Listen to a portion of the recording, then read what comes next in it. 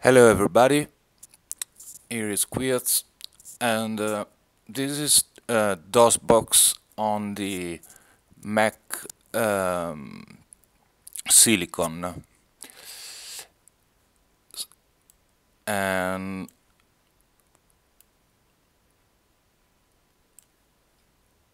to install Dosbox-X for the Mac OS. um, there is basically this guide, dosboxx.com wiki guide installing Windows 98, and you'll find at GitHub the Mac and ARM DOSBox release. So here is it says there are two packages inside. There is SDL1 and SDL2. The SDL1 are for Intel-based Mac and SDL2 for Silicon-based Mac. So you installed the SDL2, and how you install it, you basically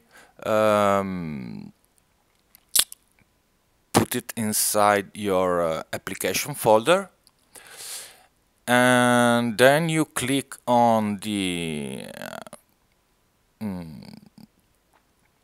DOSBox application and you do view contents, and this folder shows up. Okay, inside Mac OS you have to drop Windows 98 .iso, that second edition, and you have to rename it to Windows 98, and Windows 98 configuration, which is a text file, and you will find in this guide here in the wiki what you will how you will have to create this configuration file.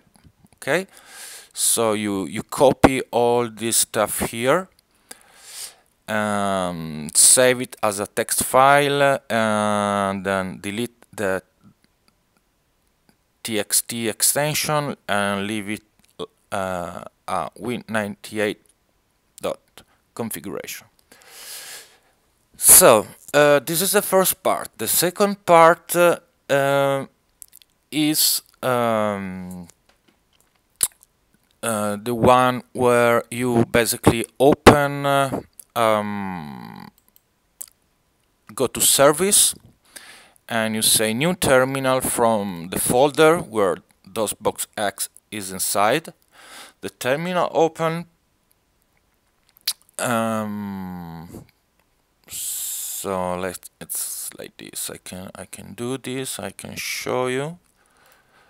Right. So the terminal open. You take your DOSBox application inside the main application. Okay, so inside your Mac OS folder, then space, then conf, and then you again drag and drop your win98.configuration file that you have edited. Okay, you press enter, and it starts. Okay, so this is the first part,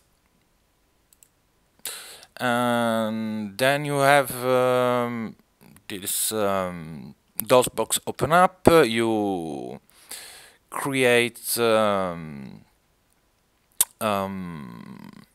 hard disk, okay, image make hard disk dot image thd. I made it 4 gigabytes, and then you mount the Windows 98.iso and you boot it. So at this point, basically, you start Windows 98 installation. You go all the way through, then you exit the installation, and when you finished, you have to re-edit between when Windows 98 needs to restart the first time. You need to re-edit the configuration file, and you have to add a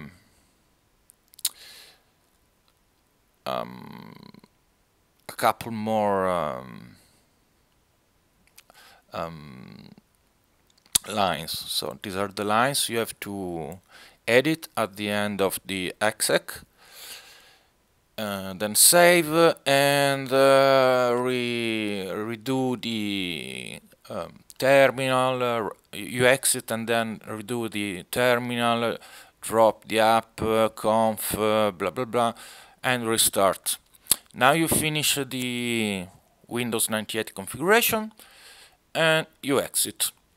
Okay, next time you will drop your directory with your ISO or your game or whatever you want to install into Windows 98 into the same folder. Okay, so my new folder is named B, and it's not a CD-ROM, it's just a directory. So I just have to add mount. I put a free letter. I used F, and then I dropped. Sorry, I just say F. In my case, it's B. It's just one letter, so FB, and you add this at the end of your file before boot, okay, of your configuration file.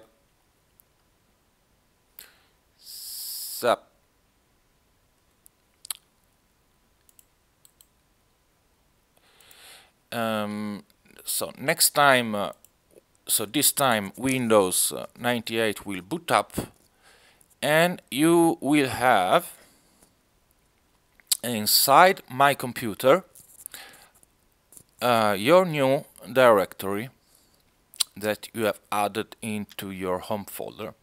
So I have my new directory here inside my home folder, which is Bladerunner.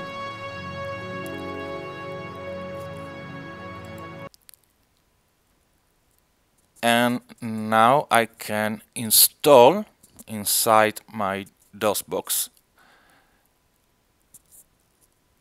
I can start the install shield. So now it says yeah, he has a problem, he cannot locate the necessary files. So this is a problem of how this was made, because there is a setup and an auto run, but it doesn't like actually how it's done, because the main install and setup, it's not really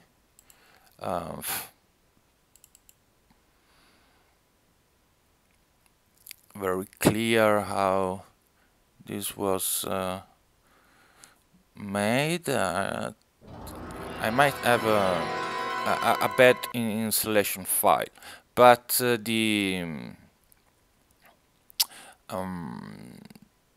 tutorial remain valid. So if you have a valid installation file, this should go well and should have your game ready to go.